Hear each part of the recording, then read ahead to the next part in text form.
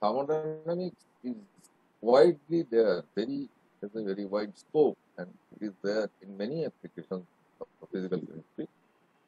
And nowadays, since in many colleges you do not have physical chemistry teachers, you may not have teachers from other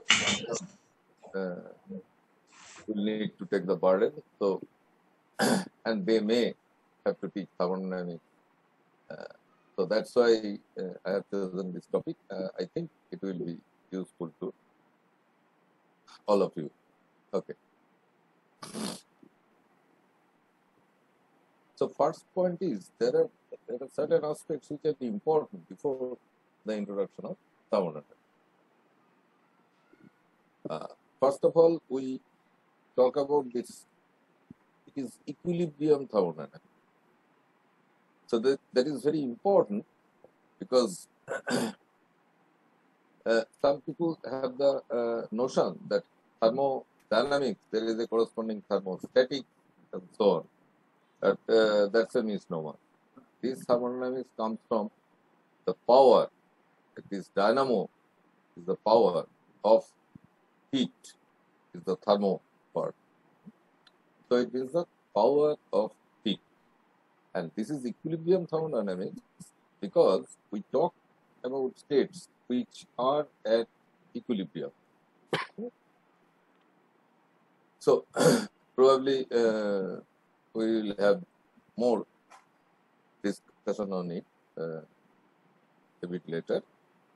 And this thermodynamics is totally based on practical experience. So there are laws which are never seen to be violated in practice. It's a macroscopic law. So, so you have a system containing many particles of the order of Avogadro number of particles, and then thermodynamics actually returns its full glory. And here are particularly two books very important. Castellan is an old book, actually we were taught from this book, and Levine is a modern book. These are just examples. There are many other books which you can consult. Denbei is another very old book, The Principles of Chemical Equilibrium. So it's also a very good book. But there are many other books available in the market. Well, so first of all, the important points are this. The first, you have a system. And the system, there are three types: isolated, closed, and open. Open in the sense of variable composition. That is, some chemical reaction is going on within the system. So in that sense also, it can be open. It is closed means no exchange of matter is occurring there, and isolated means exchange of matter and exchange of heat. Both are forbidden. And we have a definition that besides the system, what you have, you call it the surroundings. So the system plus surroundings from the universe. This will be important during the discussion of the second law. Now, any system at equilibrium, as we said that it is equilibrium thermodynamics. So systems must be, there are states of systems, but those states are at equilibrium, and equilibrium is defined by properties that do not change with time. So this is the definition of equilibrium, that there has to be properties which do not change with time. And of these three are the standard thermodynamic coordinates or variables, PVT. Pressure and temperature, they define actually the average properties. The volume is the volume of the container that you can measure. There are very accurate measures of volume. So volume is not an average property, but pressure and temperature, they are average properties. So usual measures. And properties, you can also define properties in terms of intensive and extensive. Extensive means they are mass dependent, intensive means they are mass independent, like temperature, pressure. Extensive is the volume. Okay? And there are functions which are introduced in thermodynamics which are called state functions. They are often very abstract. Unless you go over to statistical thermodynamics, you will see that these functions do not have really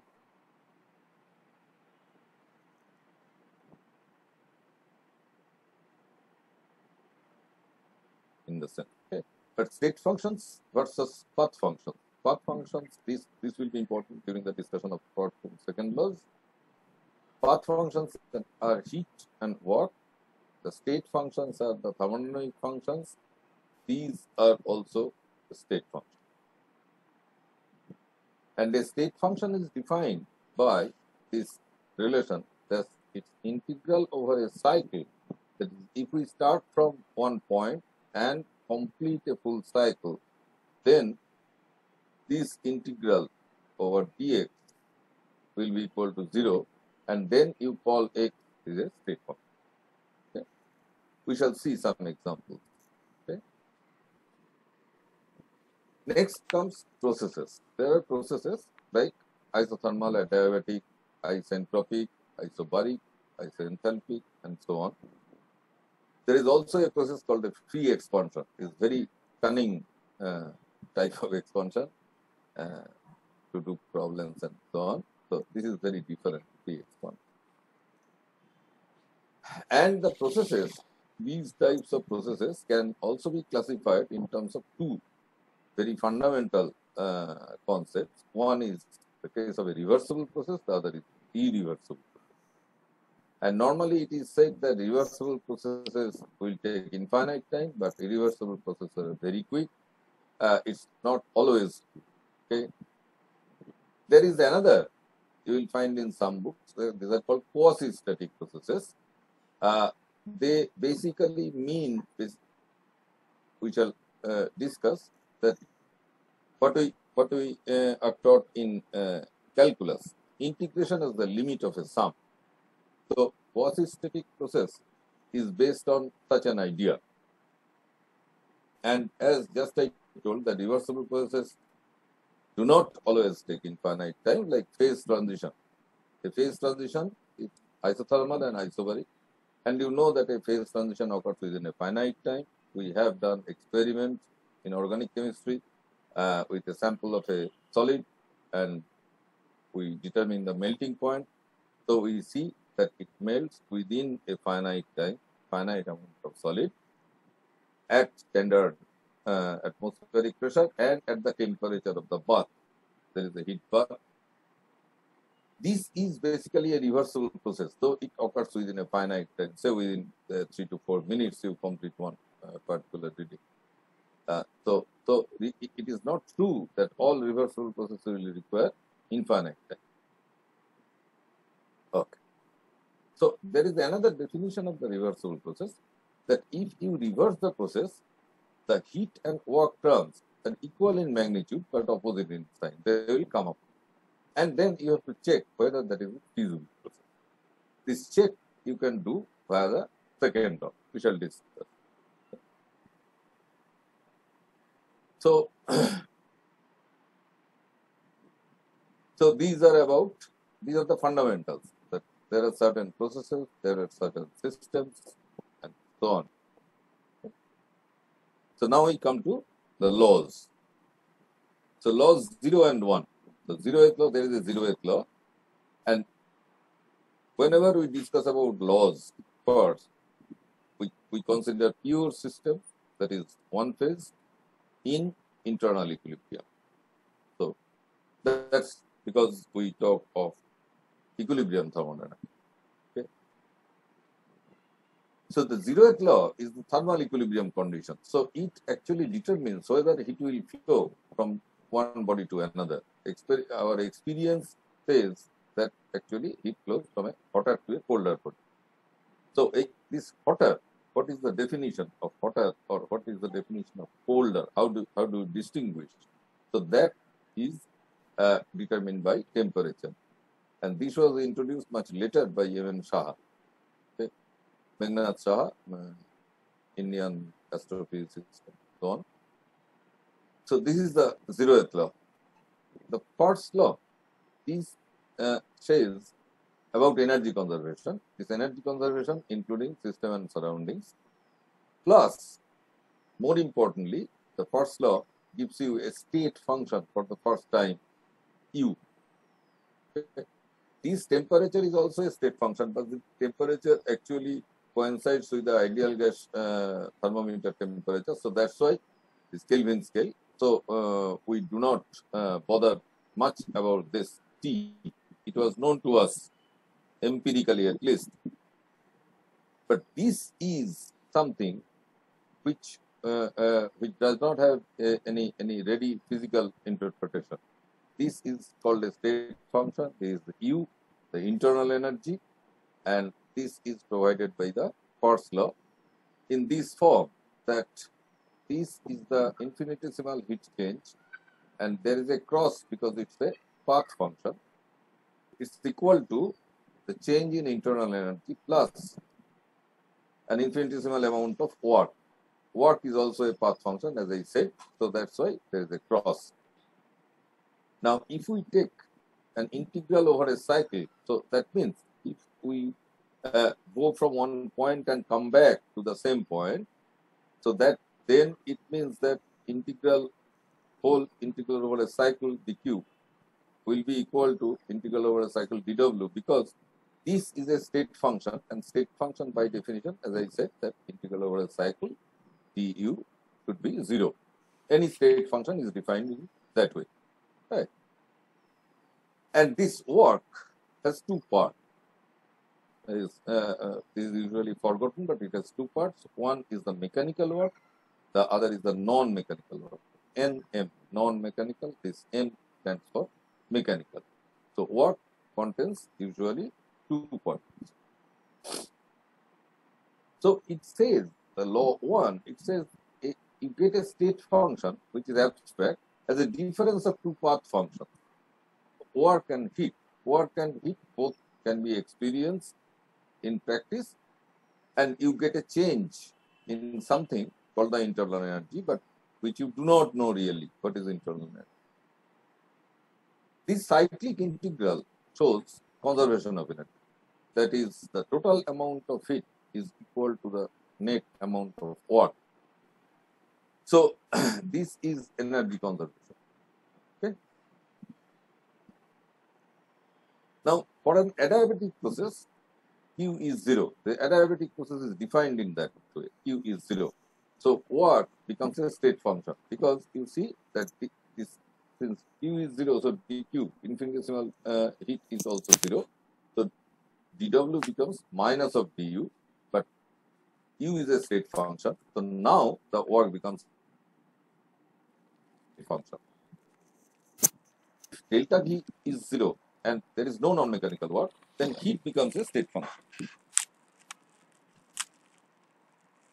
Okay, because this is also easily seen, because this work has mechanical part, non-mechanical part. The non-mechanical part, if it is 0, then it has only mechanical part.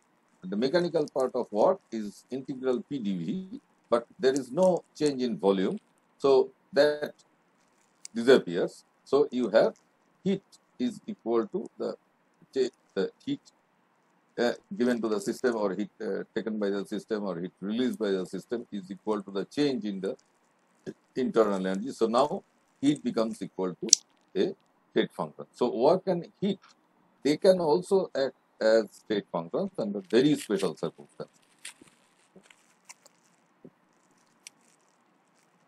Here, one point is important, that we stick to the older convention. Older convention that was there in our times, that this change in internal energy is Q minus W. So this equation is written in that way. Q is du plus dW. Heat absorbed is positive, work done by the system is positive. This is very important, these 2 points. And as I said about the books, for example, Castellan uses this convention. This is older convention, but older and newer convention, I am just coming to that. There is very little difference. This work, only the work done by the system is positive. Here, work done on the system will be positive. Okay, so W is work done on the system. So naturally, there will be a plus sign instead of this minus. This means basically from older system to the newer system, if you like to go, you just put for W a minus W. Okay? So everything else remains the same. So you may not really bother that much on this convention, but once you stick to a book, you have to follow a particular convention. Okay? Going from one book to another, these Levine, they actually use the modern convention. This is the current convention. But if you, from Levine, if you go to Castellan and you cross-check, you will see that there will be a change of sign. But don't bother about that. It is, so positive work in older system is negative work in newer system. So this is the only difference. Okay. Now, one or two important points. What is that? This mechanical work is a path function. This you can easily demonstrate. I am just starting to demonstrate. And another point is this, that reversible work is always greater. This is also easy to demonstrate.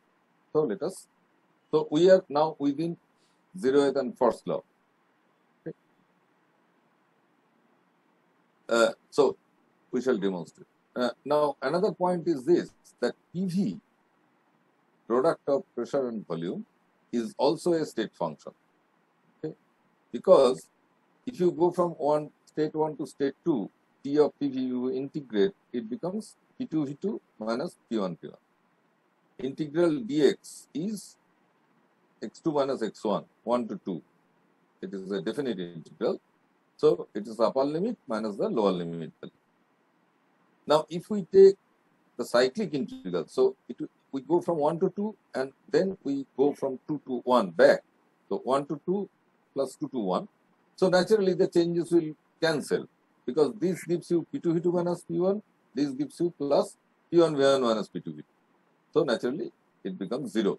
So that there comes another state function H, which is U plus PV. U is a state function. PV we have just shown that is a state function. So you can always get another state function by using U plus PV. And this is widely used in thermochemistry. The Hess's law, heat of reaction, and so on. So the whole of thermochemistry is based on H, and H is obtained in this way. So basically we get U and H from the first law. So these two are two state functions. Okay. You may ask, what about U minus PV? That might have been a state function as well. U minus PV is really another state function, but not useful. Okay, we shall talk about it later. That there are some state functions which are useful, some state functions which are not useful. U plus minus Vt, you see that this is also a state function. Pt is also a state function, but here you have a mismatch on the dimension. This is the dimension of energy, but V times T does not have the same dimension of energy. Pt similarly does not have the dimension of energy, but PV has the dimension of energy. So U plus PV you get, but U minus PV you don't get, you don't use in thermodynamics. Why? We shall see later. So I am posing a few questions which maybe I shall cover today or tomorrow. Now see that we said about reversible work and irreversible work. We said that reversibly you get, if you do the work reversibly, you get maximum work. So irreversible work will be less. And we talked about non-equilibrium states and equilibrium states and said that thermodynamics only applies for states in equilibrium. So let us check a few of these. We said that mechanical work is a path function and reversible work is greater. We just said it earlier. So let us see. So it's okay. Everything is okay about everybody. You can hear me. Yes, sir. Yes, sir. There is no problem. Yes, sir. Yes, sir. Oh, okay. Thank you. So we first discuss the isothermal process and work. Okay? So this is the isothermal process. The reversible curve is black. You see that this is pressure. This is the volume axis along the x-axis. So you see that it's a rectangular hyperbola obeying Boyle's law, because this is an isothermal work. So it's an isotherm. And you see that when you cover the whole area in the PV curve, this is the volume. So PV curve, the whole area. The whole area means the covering the whole of it, which is below this black line. So that is the reversible work. Now, let us suppose that we are doing the same process. We are going from this point to this point, and we go irreversibly, one step irreversible. So that is a red line. So from here, you straight, you have a pressure. This final pressure is 0.1. So you basically, you are expanding the gas isothermally, but with a pressure of 0.1. So naturally, you will have just this much of area. Okay. So this is 2 to 10 means 8, and this is 0 to 0.1. So 0.1 into 8. So this is the area. Now, if it becomes a two-step irreversible process, this is shown here by blue lines. So you see that there is one step at the volume goes from 2 to 10. So at the midpoint, you have selected a midpoint, but the volume is 6. The corresponding pressure, you can get it. It is 1.67 or something, 0.167 or something. So here, so you expand up to this point with this pressure, then you suddenly reduce the pressure. You are going irreversibly. So suddenly there is a sudden point in irreversible processes. So suddenly reduce the pressure and then allow the gas to expand up to this point. So naturally, you now cover this area also. So in case of one step irreversible, you had just this area.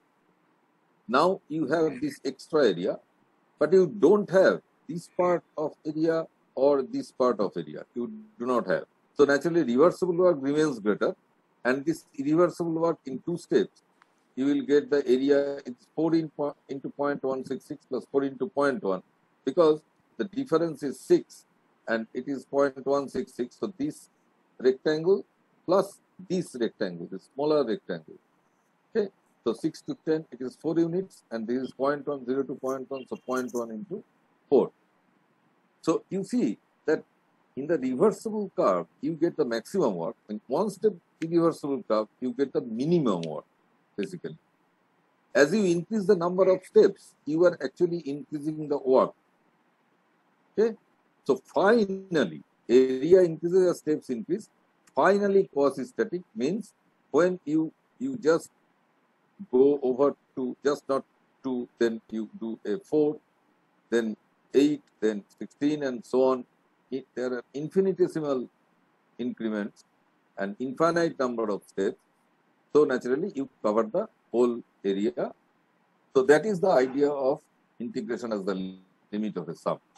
So that's how you get a quasi-static process. So in some books, you will find that quasi-static and reversible, they are used exchangeably. That's not quite true, but anyway, it goes like that. Now we come to free expansion. So you see that everything we are within zeroth and first law. Free expansion and work. So this is a very important point to highlight a non-equilibrium state. So free expansion, you go from A to B. So this A point was there. Free expansion. So naturally against zero pressure. So pressure is 0 here. Okay. Pressure is 0 here. So naturally, there is no area involved. So you can see pressure is 0. So there is a delta V, volume changes from this point to this point, but the opposing pressure is 0. So naturally, it does no work. Okay. So no work. So B is now a non-equilibrium state, and it settles at C. Why it is non-equilibrium state? Because this B point, you see that pressure is 0, volume is finite. PV is nRT. We are talking about, say, an ideal gas. Okay. So temperature is 0. So it cannot be a state. You do not have a state with temperature 0, pressure 0, and so on. So basically, what happens is that instantaneously from this point, the gas actually equilibrates itself. It goes on equilibrating itself and it goes over to point C, settles there. That is the equilibrium point. Right? So that's how this free expansion, it shows that from a non-equilibrium state, you really you will go to an equilibrium state. And since this process here W is 0, Q is 0 because it's a sudden expansion. So in any sudden expansion process, you do not have any heat change. It does not have the required time to get some heat. Okay, so it cannot get any heat. So since W is 0, Q is 0, so naturally delta U becomes 0. And if it is an ideal gas, U is a function of temperature only. So naturally, when delta U is 0, so there is no temperature change. So basically, this from point B, you go over not to any arbitrary point C. You go over to a point C, which can be connected reversibly from A via an isothermal path. That is very important because to calculate any change for this free expansion process, any change of any state function, you will need this reversible path. Okay, so that's how from a non-equilibrium state you go over to an equilibrium state, and since the temperature does not change, it lies on the Boyle's law curve. So from here you draw a Boyle's law curve. From here you draw a straight line. You connect, and the intersection point will give you the equilibrium state of the gas. Right. Now let us come back to the adiabatic. Now you see, we have not yet introduced the second law. Everything is now going over to the first law. The one-step irreversible adiabatic. Now this is very important because of some extra reason. Because we had already discussed the isothermal case, one-step or two-step irreversible isothermal case, but now we are coming back to the adiabatic case. Okay, so there is a reversible adiabatic which is A to B. Okay. Now suppose irreversible adiabatic A to B, again we get a non-equilibrium state. So here it means that from point A, this is reversible. Okay, this is the reversible curve. You go over to point B, but if you do the same thing as a one-step irreversible process, this final pressure, so this is the final pressure at point B. So you basically expand the gas against the final pressure. So naturally, this is the irreversible work. Okay, pressure volume. This is the pressure volume curve. This is the area under the curve. So this gives you the integral PdV. So that means the irreversible work. Now in the reversible case, you have the extra work which you cannot do irreversibly. This is a one-step irreversible. Okay? Not only that, so we have already seen that in the isothermal case, the reversible work is greater than say two-step or four-step irreversible process. So everywhere you are losing some area. Here also you are losing some area, but not only that, there is some extra. There is an extra notion. See, irreversible adiabatic A to B, so it reaches at the point B, but it does not stand there. Again, this is a non-equilibrium point. So it goes over along this line to a point C. Why? To C. This is the final point. Because T is lower at point B, temperature is lower at point B, because adiabatically you are going, temperature, pressure is lower at point B, so naturally temperature. In the irreversible case, you have done less work. Now, since the process is adiabatic, so there is no heat change. So this is done at the expense of internal energy. So the internal energy reduction, okay, the system does work, so at the internal energy. So internal energy reduction is actually less because less work is done. So if internal energy reduction is less, so that means the temperature drop will be less. So the drop will be less. So naturally that means the temperature will increase. Now for a fixed final volume, if the pressure increases, the temperature will increase. So naturally it will increase. It will increase and settle at point C. So again, in an adiabatic expansion also, adiabatic irreversible expansion, you have the concept of a non-equilibrium point. Okay. So, so that means the lesson is this, that from a starting state to a targeted final state, you can go irreversibly via an isothermal process, but you cannot go irreversibly via an adiabatic because the final state will change. So you have just seen it here that in the earlier isothermal case, you see that you go over to this point, you can go, okay, be it reversible or irreversible, you can go from the starting initial state to a given final state. But you cannot go in the adiabatic case. So from starting state to a given final state B, but that given final state will be a non-equilibrium state when you go irreversibly, and naturally it will settle at a higher pressure, at a higher temperature. Okay? So consider an irreversible adiabatic expansion. Less work, as I said, I just said it. Less work is done in the irreversible process. Work is done at the expense of internal energy. So internal energy decreases less, hence temperature decreases less. So pressure decreases less. So naturally pressure will increase. For a fixed final volume, this means we are at a higher pressure region, as I just showed here. So we are at from here, we are at a higher pressure or higher temperature. Right. The volume change is fixed. The equivalent reversible path idea is otherwise very useful, as we just discussed about the free expansion case. So how do you calculate any delta X for a free expansion? So you go along the isothermal path, as I just showed a few slides earlier. So you calculate everything via this reversible, via this path.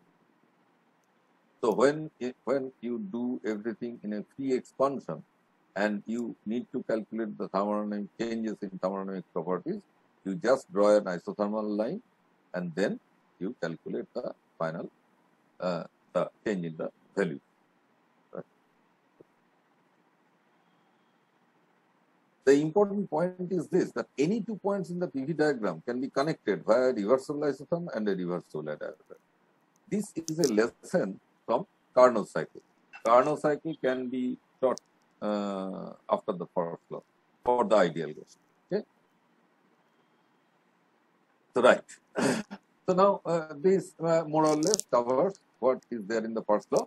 I just didn't discuss about thermochemistry. Okay. Thermochemistry does not involve any new law. It is just an application of H, delta H. So now we come to the second law. So in the second law, you again find a new state function. Like in the first law, you got U and later H. So here, you basically get a state function S. S is called the entropy that satisfies ds. Any infinitesimal change in S is infinitesimal change in heat, reversible. This is very important. This subscript reversible is very important. By temperature, if the temperature remains constant. So this is the definition of ds.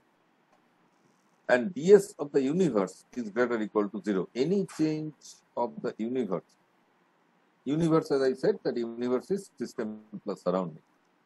So this is greater is for a reversible, equal to is for the reversible case. Or you can say that the delta S universe is greater or equal to 0. Okay? And during the discussion of the second law, you need to note that a reservoir, usually you talk about reservoir, means there is a source. Source is at a higher temperature, there is a sink which is at a lower temperature. And reservoir is always infinite. So reservoir takes up or releases heat reversibly.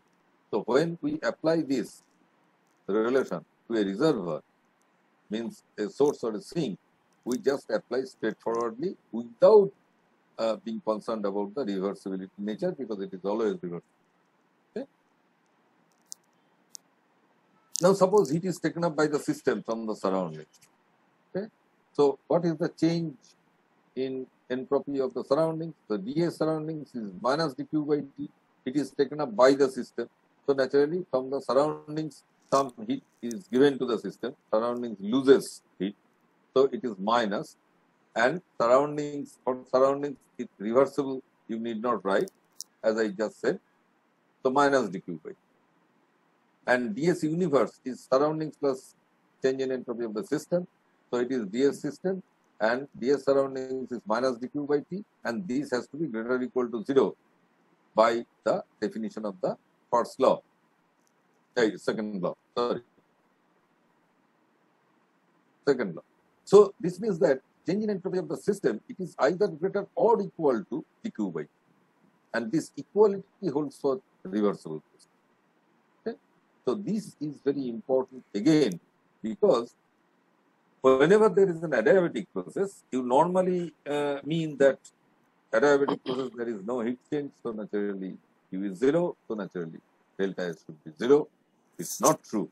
So this is a tricky matter, and it requires some explanation. I shall come to the explanation. Now there are usually statements of the second law. One is the Kelvin-Planck statement. Okay, the Kelvin-Planck statement says that in a cyclic of processes, it is impossible to transfer heat from a heat reservoir and convert it all into work without at the same time transferring a certain amount of heat from a hotter to a colder body. So there is a cyclic process. You transfer heat from a heat reservoir and convert it all into work. It says that this is impossible without transferring a certain amount from a hotter to a colder body. Okay? And there is another statement, which is a Clausius statement. Clausius actually formulated the second law in the standard form. It actually defined the term entropy and so on. The Clausius statement is that it is impossible that at the end of a cycle of changes, heat has been transferred from a colder to a hotter body without at the same time converting a certain amount of work into heat. So that means without doing any work from a colder to a hotter body, heat cannot go, right? Which is our normal experience. It cannot go by itself. So you see that in both the cases, you are using a cyclic process. So cyclic process means delta S of the system is 0, be it reversible or irreversible, because in whichever way you do the transformation, since you are coming back to the earlier point, to the starting point, since you are coming back, so any change of thermodynamic properties, any thermodynamic property will be 0, right? So delta S of the system is 0. So to see that whether this Kelvin or Kelvin-Planck is sometimes called the Kelvin-Planck statement also, or the Clausius statement, whether they are in conformity with what we discussed, to see the equivalence, check the equivalence. So we consider the functioning of engine and a refrigerator. Because we need the Clausius statement, an engine. This is about an engine, heat reservoir, and convert it into what? So you are taking heat from a reservoir and you are trying to convert it into what? All into what? And here heat is being transferred from a colder to a hotter body. So naturally this refers to a refrigerator. So this is an engine. You are at a higher temperature. This is the source. You take some amount of heat Q1. You do some work W, and then some amount of heat you actually put to the sink, which is at a lower temperature. So this is the normal functioning of an engine, and this is the normal functioning of a refrigerator. Normal, okay, within quote unquote normal, because this is a reversible engine. This is also a reversible refrigerator. That's how we just altered the sign, altered the arrow heads actually. So these takes up from the colder reservoir some amount of heat. Some amount of work is done on the system. The system is cyclic, and then it actually gives you some heat, Q1 amount of heat to the source. So from a colder reservoir going to a hotter reservoir, Clausius statement states that without doing any work, you cannot do it. And Kelvin's Planck statement says that if you cannot convert the whole of Q1 into W and give here 0. Okay, so let us check. Okay, energy is conserved everywhere because here Q1 is equal to W plus Q2, and here Q2 plus W gives you Q1. So there is no violation of energy conservation. Energy conservation can never be violated also. But that's how actually we are going beyond the first law. Because the first law was talking about energy conservation. But now we see that even maintaining the energy conservation, you cannot do certain things. Okay? Like one is this, that irreversible engines can't be reversed. Okay? But for simplicity, I am talking about a reversible engine first. So let us now note the Kelvin-Planck statement, delta S of the universe. So you are taking Q1 amount of heat, converts it fully into what, and gives here you transfer basically 0 amount of heat. So naturally, the source, for the source you have an entropy change which is minus Q1 by T1. For the sink there is no change because you give 0. For the system there is no change, system is cyclic. So delta S of the system is 0. So delta S of the universe now becomes minus Q1 by 2. But delta S of the universe, we stated the very definition of second law. That's how we define the second law, that it can never be negative. It will be 0 or positive. Delta S of the universe. So naturally, here it turns out to be negative, so it is impossible. So naturally, nothing goes to the sink. This you cannot do it. You cannot do it. So Kelvin-Planck statement, what it says is true, that if nothing goes to the sink, you cannot have an engine operating rightly. Okay. Now we come to the Clausius statement. Clausius statement, in Clausius statement, we say that from here, from the colder reservoir, you are taking some amount of heat, which is Q2. You apply no work here. So you straight just through this cycle, you just transfer this amount of heat into Q1. So naturally, since W is 0, so Q2 will remain Q2 here. So what is the entropy change of this sink? It will be minus Q2 by T2. What is the entropy change of the source? It is being added there. So naturally, it will be plus. It is Q1 by T1, but Q1 is Q2. So plus Q2 by T1. Okay. So delta S of the universe will be minus Q2 by T2 plus Q2 by T1. But you see that T1 is at a higher temperature. So naturally, it will be less. Q2 is the same. So at the denominator, if you have a higher number at the denominator, you will have a lower positive contribution and you will have a higher negative contribution because this is lower than T1. So again, it becomes negative and you cannot transfer in this way any heat from a colder to a hotter body without doing any work. And no work is done, W is 0, cyclic system, so delta S system is always 0. Here also delta S system is 0, so delta S universe is the entropy change of the source and the sink. Here also entropy change of the source and the sink. So conservation of energy is nowhere violated. So you see now that the second law really states something more. That's very important. Okay. So we shall.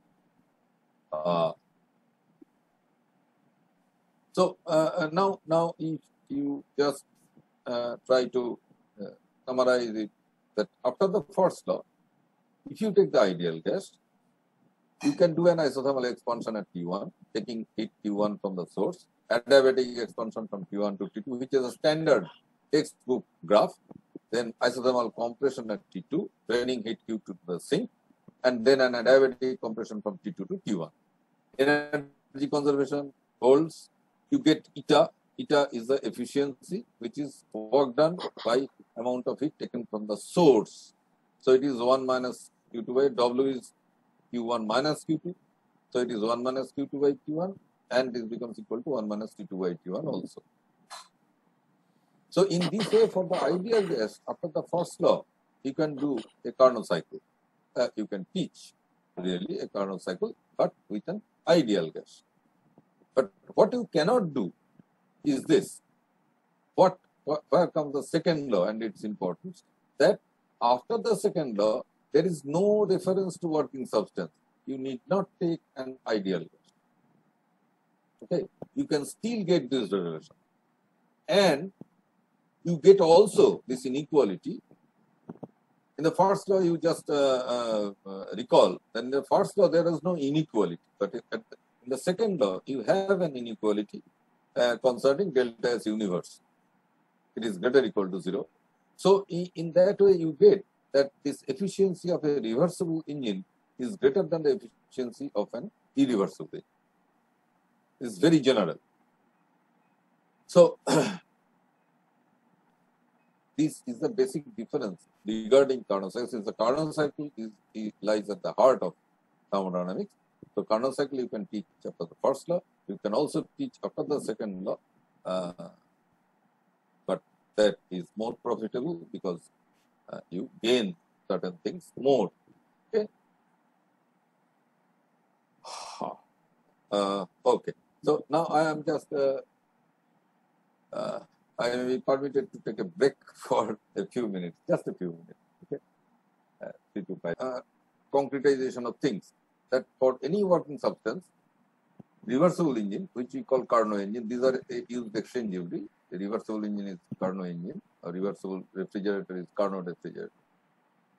So delta S universe will be 0 as required by reversibility and second law, as we just said, and delta S universe becomes equal to Q2 by T2, since some heat is given to the sink, Q2 amount of heat, and the sink is at temperature T2, and sink accepts everything reversibly. So it is Q2 by T2 minus Q1 by T1, because from the source, heat is driven out, so naturally it will be negative, minus Q1 by T1, the source is at a temperature T1, and W is defined by Q1 minus Q2, this is the conservation of energy, and eta, the efficiency of the engine, is W by Q1, this is the definition of eta. This whole of heat cannot be converted into work. So that means eta is always less than 1. Okay? But this, for a reversible engine, this is the maximum possible efficiency, because delta S universe here was chosen equal to 0. Okay? So this is how you show that eta is maximum and eta is greater than any irreversible engine. Because for any irreversible engine, delta S universe will be greater than 0. Okay? Heat Q1 can't be completely converted into work. Heat Q1, it is normally stated in books that heat cannot be completely converted into work. That's not true. Heat Q1, the heat abstracted from the source, cannot be completely converted into work. That is the true statement. Okay? Heat can be cannot be, because there is energy conservation. So that's why this W appears here. W is Q1 minus Q. Okay? But you see that heat Q1 cannot be completely converted into W, while W can be completely convertible into heat. Okay? Check the refrigerator case. Okay, refrigerator case we have just seen.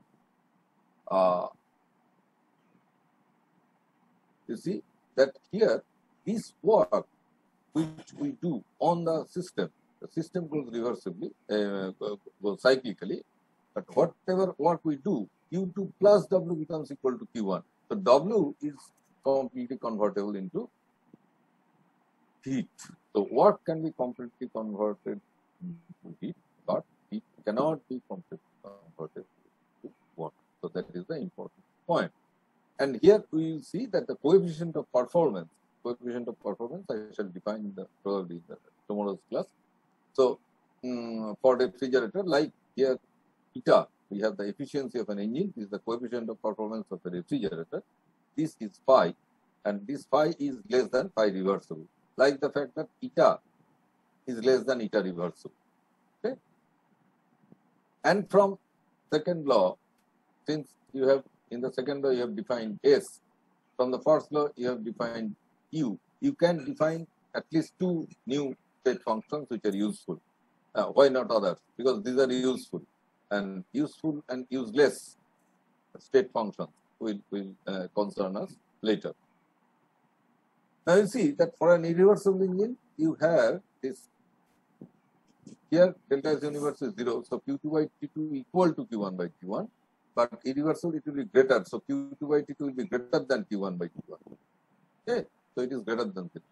And for an irreversible refrigerator, you have this Q1 by T1. This is the actually this is positive and this is negative. So this is less than 0. So to have the parity with the earlier expression, I have here the Q2 by T2 minus Q1 by T1, but then it has to be less than 0. Okay.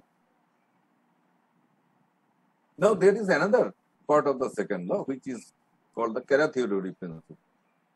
It says that in the neighborhood of any arbitrary initial state J0 of a physical system, there exists neighboring states J which are not accessible from J0 along adiabatic path. These adiabatic paths may be anything, reversible or irreversible. Okay? So let us just concern a bit ourselves about this. This is another statement of the second law, and the next figure shows that points around the left of C cannot be connected to B via any adiabatic path. So what is the explanation? Suppose these are the adiabats.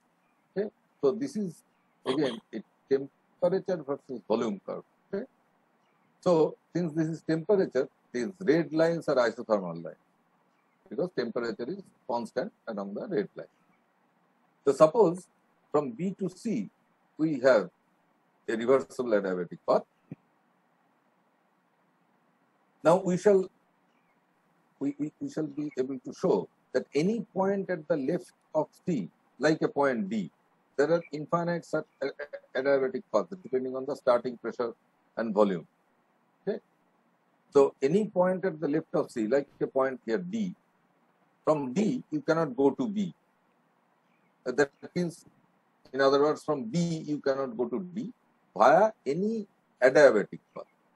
Okay, so let us see why. Okay, so consider access of D or any point to the left of C to B via any adiabatic. So what happens is this, that choose the cycle BDAB.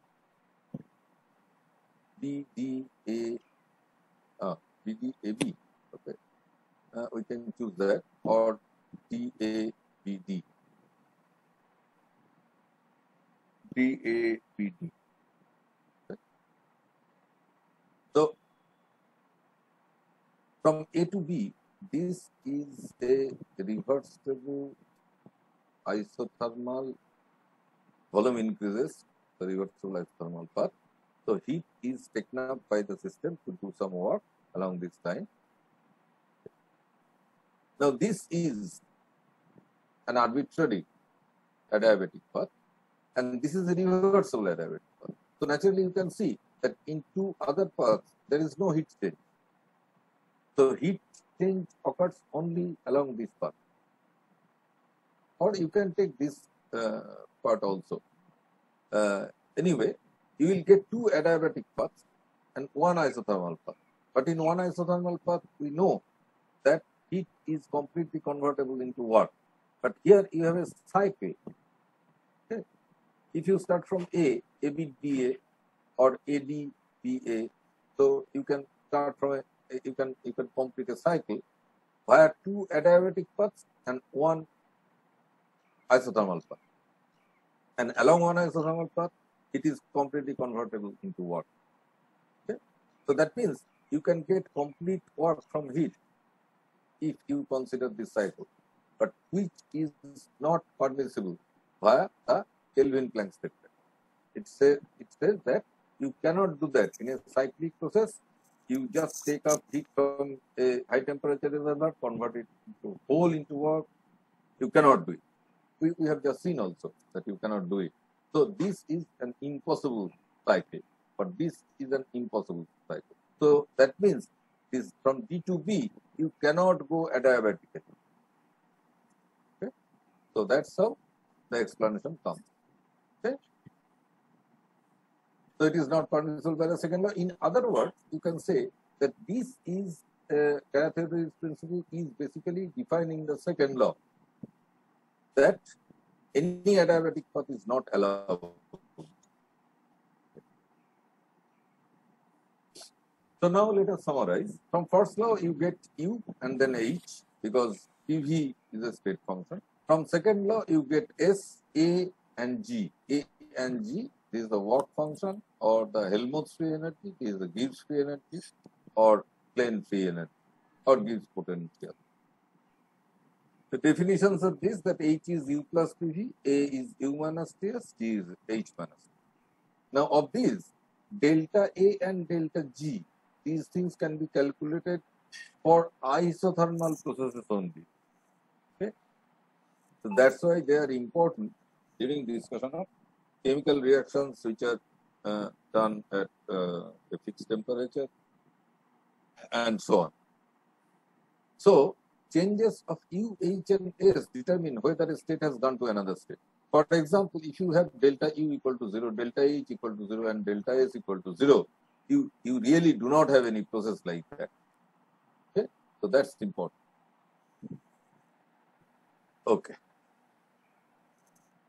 Now, this is the combination of first and second laws. Now, I just posed a few questions like this, that why here you have a plus, why here you have a minus, you don't have a plus, here you have a minus, you don't have a plus. Why are these and why are these left-hand side functions are useful state functions? Because U is a state function, TS is also a state function. So U plus TS becomes a state function, U minus TS becomes also a state function. But A, the useful part, okay, Helmholtz free energy is defined as U minus TS. They do not define it as U plus TS. Or the Gibbs potential, it is H minus TS. It is not defined as H plus TS. Why? Okay. So here is the explanation. You see that this is the first law. Du plus dw is dq, and dq less equal to T. This is the second law, and dw is the PdV part plus non-mechanical part. This is the mechanical part of work, this is the non-mechanical part of work. So now you reorganize. Okay, so du is less equal to TdS minus dw. So dw is PdV minus dw non-mechanical. So you write it in this way. And when you just remove this dw part, it becomes du is less equal to, because non-mechanical work you rarely do. You do in case of a cell and one or two other issues there where you use non-mechanical work. Normally, we are concerned with mechanical work. Okay. So you see that in du you have a ds and a dv. So that means U is a function of S and V. So this is how it is defined.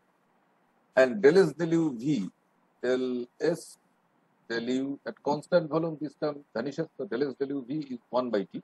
This is a definition of temperature. This is a thermodynamic definition of temperature, that if the entropy increases with the internal energy, then it becomes a positive temperature. Otherwise, it can be negative temperature. There is a concept of negative temperature for finite systems. Okay. Now, similarly, you just try to arrange things in such a way. For example, d of u plus p. U plus p, du is this. So naturally, this is less equal to TdS minus PdV minus dW non-mechanical work plus E of PV is PdV plus VdV. You add these two, U plus PV. And you can see that the PdV term will cancel. Right? So this would not have cancelled if we put here a minus sign. So that's why U minus PV, it's a state function, but not a useful state function. So this is how you get that dH is less equal to TdS remains and VdP remains. So TdS plus VdP minus dW non-mechanical. And non-mechanical, if you neglect it, so H becomes a function of S and P. So this is how here you have a plus, and that's useful. You have to note that certain terms should cancel, right? For example, you consider again dA. A is U minus TS. A is U minus TS. So D of U minus TS. So du minus TdS minus SdT. And du we have already got. Du is less equal to TdS minus PdV. So TdS minus PdV will cancel with this TdS. This is a minus. So you see that if you put a plus here, the TdS term would not have cancelled. So it becomes minus SdT minus PdV minus there is a non-mechanical work, and so we normally say that A is a function of temperature and volume. Similarly, G becomes a function of temperature and pressure. This is more useful because we do everything at normal pressure, atmospheric pressure, and in a thermostat, the temperature can remain fixed. So that's it. So you can now understand that why this U plus TS or H plus TS, they are not useful state functions, because that would not cancel things. So useful state functions, why? The natural variables are two. There are two natural variables. If you neglect that dW non-mechanical term, there are two natural variables that is everywhere, and you should check the cancellation of term, right? Okay. Now the equations and their interpretation. So these are the inequalities that we got. Okay. So we just quickly go over to it. No, I think that I should not discuss about this. This is not that important. Okay. This is also, I think I should take much more time. So there is an extension to chemical equilibrium. That a closed system with multi-phase, you have basically in all these equations, like du is less equal to whatever you had, along with a positive term like this, that this is mu, this is the chemical potential of the J component in alpha phase, this is the number of moles, the change in the number of moles of the J component in the alpha phase, and there is a sum over alpha. So multi-phase system in with number of moles varying. So a system with variable composition. So far we are concerned with a single phase pure system and so on, as we said at the start, right? Okay. So now we come to the third law. Third law says that in the limit t tends to 0, delta S equal to 0 for an isothermal reversible process and pure system internally. Limit t tending to 0, delta S equal to 0. This is the content of the third law. Meaning S is a function of temperature only as t tends to 0. Because delta S or S, as we have seen, that they actually any state function depends on two variables. As I just said one or two slides earlier, that why? So natural variables are two, right? So here you see that when t tends to 0, basically one natural variable actually becomes unimportant. S is a function of temperature only. So what are the consequences? An isotherm becomes equal to an adiabatic because this is an isothermal process and limit T tends to 0, delta is equal to 0. But we know that delta is 0 for a reversible adiabatic process. So a reversible isotherm and a reversible adiabatic becomes equal when T tends to 0. That's very important. And from delta G equal to delta H minus T delta S, okay, isothermal process, okay, we get isothermal. So there is no S delta theta.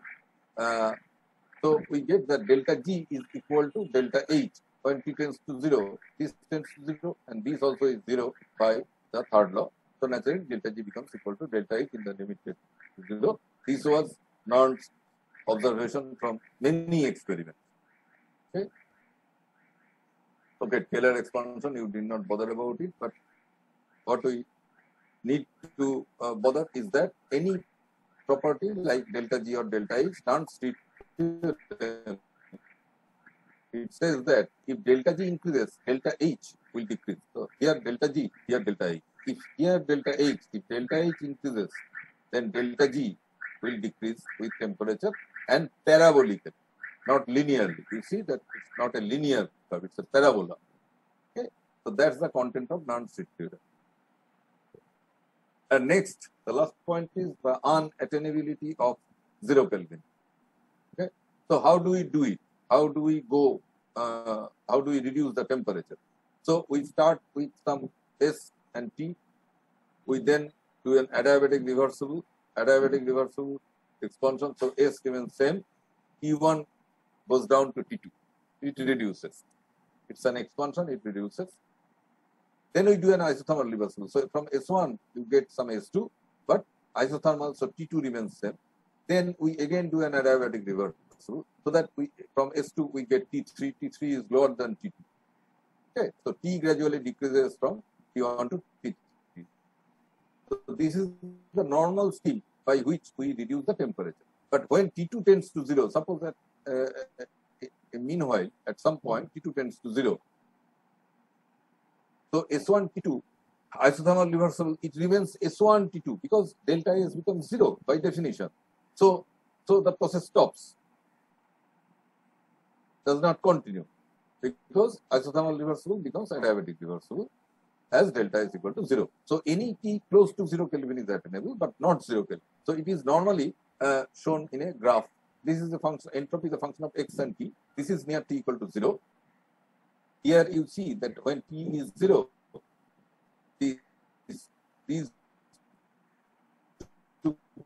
this is not allowed by the third law. So this curve we should not consider. We should instead consider this curve, which is allowed because delta S tends to 0 as T tends to 0.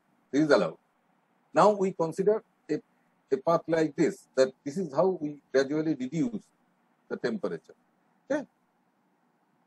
Now here you see that as you go down, you see that it requires infinite such steps to come to this temperature 0 or close to 0. So you cannot do it. Here this is the isothermal path. This is the isothermal because here this is against T. So T remains constant, and this is the adiabatic path. So adiabatic isothermal. So this is how, as we said, you go on, but it requires infinite number of steps. So now we come to the summary. Okay. So now everybody should be happy. The summary is there. So naturally it will end. So there is a law 0 which introduces a temperature which says heat flow. The no heat flow condition is defined by the fixation of temperature. The temperature remains same. Law 1, which defines a new function, state function called the internal energy function, has a difference of two path forms. Second law, it defines entropy with the property additionally that delta S of the universe should be greater or equal to 0, equal to for reversible, greater for irreversible. It is for the universe, not just for the system. And there is law 3, which says that the behavior defines the behavior of delta S as temperature tends to 0. So these are the laws. Okay. So that's the final one. Okay. So thank you very much. So now I invite questions. Hello. So now it's a question session. So audience can raise questions or comments, suggestions, whatever you would like. Sorry, I cannot really hear you. So it's a question session. So audience can raise their questions, clarification, or any comments there.